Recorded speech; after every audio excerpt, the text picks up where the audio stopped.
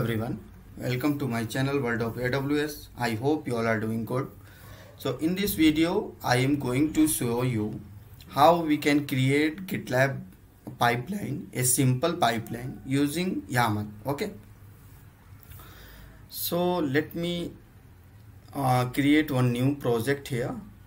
Okay, create a blank project, give the name of your project like testing for YouTube. Okay, and hit on create project. So our project got created. Now what we have to do, we have to click on edit, click on web IDE. Okay, and here we have to first give our pipeline name. What pipeline name will be like .gitlab -ci.yml. So I am going to create one separate full tutorial on GitLab, so don't worry. This is just a use case of YAML. I wanted to show you how useful YAML is and how we can use YAML to create simple pipeline. Okay, so so first we have to define our stage here. Okay, so I am going to use multiple stages, so I am going to use stages, and after stages we have to this is the key, and this key will have object. Okay, so press tab, give hyphen, in the form of list we have to pass the stages. Okay, so stage, what stage will be? First build, then test. Okay, I am passing two stages here. So first stage is build, then we are passing test stage. Okay, so now we are going to define our build stage. Okay, so first we are going to define our build stage. Okay, so what we have to do, we have to define here image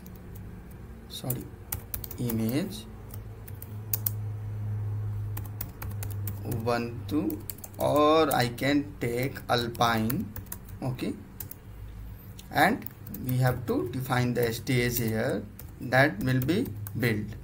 Okay, and we are going to run few commands. Okay, so we are going to write a script, and we are going to write multiple script, so we have to use pipe. Then hit tab and write whatever command you want to run. So I want to create build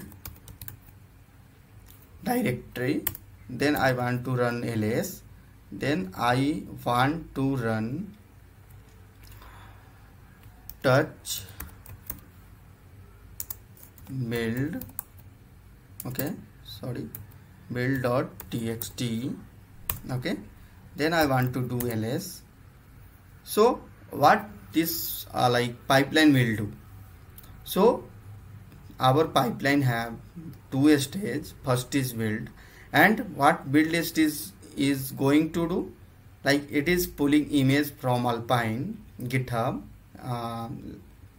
Okay, and stage is build, and it's going to run few commands. So this is the key, and this key have list, right? I have shown you how we can write list in YAML, right? So this is the list of stages, what stages we are going to use in our pipeline.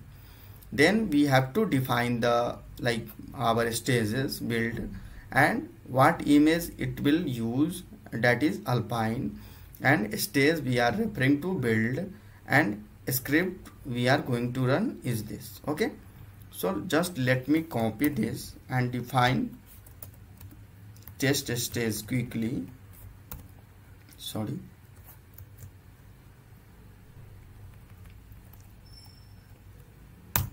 Okay, so we have to replace here test, okay, and test, replace here test as well, test. So we are done. Okay, now what we have to do, we have to push this to Gitlab. Okay, commit to main. You are committing to your changes to the default branch. You want to continue? It's asking for approval. Yes, I want to continue. So go here and click on build, click on pipeline.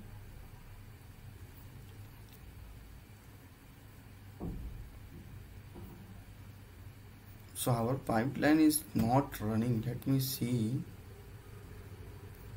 what happened.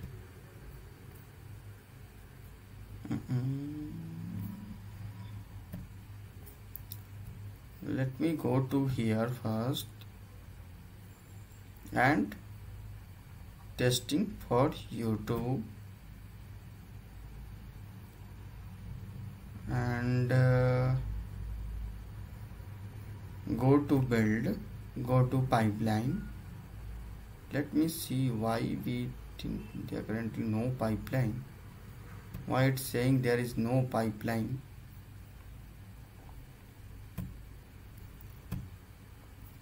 No changes, able to, okay. Why it's showing to no pipeline?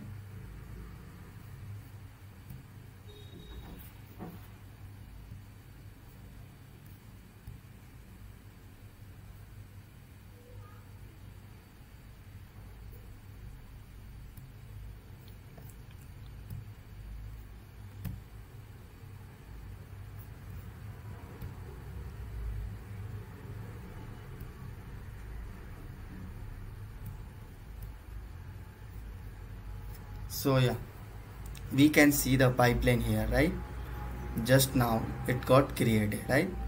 So our pipeline got passed. Let's click on this pipeline ID and see what is our pipeline is doing. Okay, click on build stage.